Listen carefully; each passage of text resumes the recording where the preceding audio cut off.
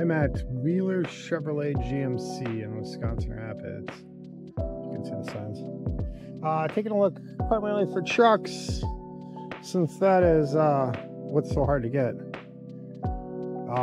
Just start from where I start, I guess. X31 off-road, never heard of it. Used truck, 36 grand, 81,000 miles on a 2019. Nice interior. There is a lot of trucks here. Not a crazy amount. Out back isn't seriously full. And then on their overflow lot, they've got a body shop next door. There's a couple of vehicles over there, but not much. So this isn't like one of those dealers where they are, you know, crazy full and overflowing. What I'm finding is, while the trucks are selling more than you would guess at the current prices, 2021, you know, on sale for 40 grand, on sale for 50 grand, on sale for 37 on a 2020. Although I hate to say this is a cheap one. Nice interior, only 37 grand. Back seat with the tint, so a little hard to see. This is some kind of dark brown. Just since it's, well, only 37 grand, I shouldn't say that. Window sticker says 60,000 miles in 2020. So 60,000 miles. I mean, but that's nice as far as trucks go. It's just 37 feels like a lot of money. Although, I mean, if a new one's going to be 60. Although, what percentage of the truck is used up at that point? XR2 for 51. Texas edition, 44 with a topper. Oh, it's a 2022 with a Duramax for 44. Leather interior. 20 miles, 32,000 miles. See, again, I mean, I hate to say that's not crazy expensive, but when you compare it to the price of new, well, it's still expensive. It's not as expensive. Used vehicles, I mean, if you figured, you know, if you were looking for like half price, you know, at what point should the vehicle be half price? I mean, do you count it as half used up once it's half price? Or is there some other criteria? I would think the first half of its life should be worth more than the last half, because you're less likely to have problems. 93,000 suburban high country. I mean, that's nice. I was watching some vehicles go through auctions. Nowhere near as expensive. 78,000. Oh, if you want to feel poor, just look at the price of vehicles. And think about what you've spent on previous ones you've bought. Or more importantly, 78. Think about what you've spent on houses you've lived in. I've lived in some rural areas, basically. And I don't know, you can probably buy 2 houses for the 75,000 this thing costs. And maybe not anymore. I've bought a lot of rental houses over the years, you know, houses I found cheap and have rented out and then ended up reselling. Oh, this is the Acadia. Hey, didn't even recognize what this was. Oh, there's a lot of houses I bought for like 35,000 though. I mean, yeah, they needed work, but they were 35,000. I mean, maybe in a small town or something. Oh, the sticker's on the other side. All right, curious to see what the Acadias are going for. Nice trim package. It almost looks purple though. I don't know what that color is. $50,000. 2.5 liter turbo. Just says crystal metallic. Exterior. But looks purple to me. But I'm a little colorblind, so who knows. GMC Canyon. That is a little bad. Although with a truck, sometimes you just need to be able to pull a trailer. Can't get that much in the bed in most of them. Keep changing the headlights. I think that's just to get you to think you got to buy the newer model. 41,000. 2.7 liter turbo max, 8-speed transmission. See, it seems like the back seat is really small on these. Again, they should be unlocked so I can be nosy. I don't know if you get homeless people sleeping in them or what. There are dealers that leave the vehicles unlocked, but maybe not all the time. 17 miles to the gallon, 57 grand. It's kind of a tan color. Sunroof. It's a little higher back end, a little more suspension.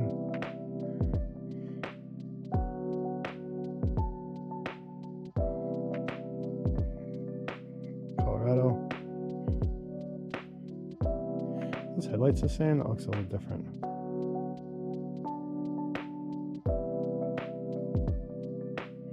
Is there a year difference on these, maybe? It's a 2024. 37,000. Oh no, 41 over here. Lots of prices on there to confuse you. Full size, 17 miles a gallon, 61 grand. I'm not opposed to buy a new. I'm just opposed to feeling like I got screwed over. I mean, again, nice trucks. Never bought a brand new full size. I think they 61 grand. I think they keep the price, you know, at the top of the market all the time. So every time you like think that you're gonna buy one. I had looked when they were 35 grand for a, you know, base model. And seriously considered it, but then never bought it. Now that a base model is more like 50. I suppose I'll say the same thing in 10 years when they're 80 instead of 50. They just keep going up. Although if I was making them, I'd come up with a cheaper base model, get people in the market. Because you start buying these and you get one that's paid off and then you trade that. And then you've got a smaller loan and then you kind of get caught in the cycle. You've got to keep trading them. Otherwise you lose too much depreciation and you can't. So if they could work their system. I know a lot of people for a while that were trading like every 2 to 3 years. And they were afraid to go any longer than that because the vehicle depreciates so much, they wouldn't be able to afford to trade. So they had to trade when the old one was still worth, you know, like 20 grand. I mean, back when they were like 35 or 40 for a new truck. And they were afraid it would get down to like, you know, 10 or 15, and then just the price difference would be too much. Because obviously the prices move in opposite directions. Your trade gets lower and lower. And the new trucks get higher and higher. A little bit of inflation goes a long way. 61,000. A lot of these are 60, but they're not like overly optioned out. Alright, this looks like a base GMC. What's the price on this one? See, right at 50. Well, probably 50 grand gets you a base model. If you can see that. I mean, it's nice. That's just hard if you don't have paid off trade or something. It's hard to pay that 50 grand. So 66,000. This is a lot nicer. And maybe there'll be some better incentives out. You have 5.9 for 84 months. I mean, can you pay it down fast enough to even trade it in at some point? Or are you going to be upside down in it most of the time you're paying on it? So you can't even trade it. 83,000. So obviously the price you're selling them for used isn't the price they're going to give you. I mean, they've got some margin in there. And nothing says they're going to sell it for what they're asking.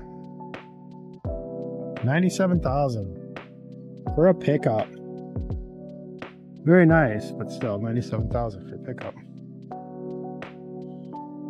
I mean, very nice. Duramax, Denali. But they'll give you a 5.9 APR, which isn't even that amazing. $74,000. But I mean, you have to pay almost $1,000 in principal plus interest per month.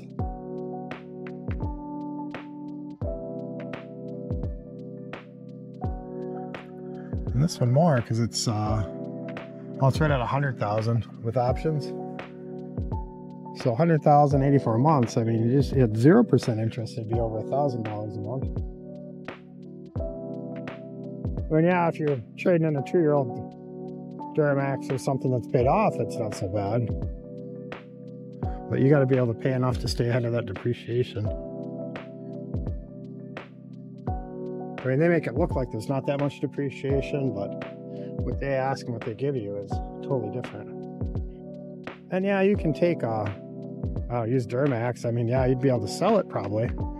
There's a lot of liability in just getting the payment.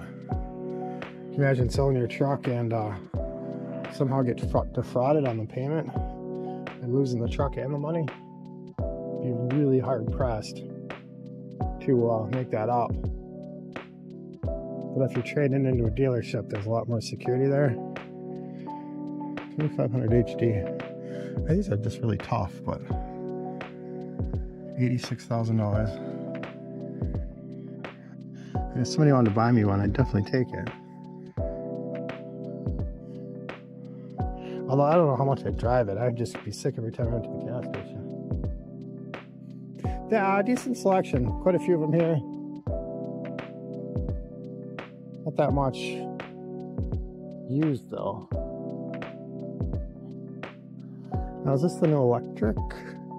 Just gotta be ground a little bit longer than here. See, 54,000, what bargain. Oh yeah, I you still think you get more for a pickup as far as depreciation. E-Blazer. 58,000. See, so the electric vehicles are a little more new, the concept. So how good are these going to be? I mean, are you going to get 250,000 miles out of an electric Blazer? Are you willing to bet, I don't know, $58,000 or whatever these things are? 52? Are you willing to bet $52,000 that it's going to last as long? It's kind of a mint green.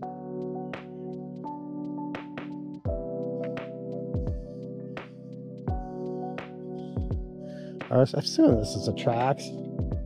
I'm watching where I'm going and not watching. Oh, this is a little Trailblazer. Front wheel drive, only 32 grand.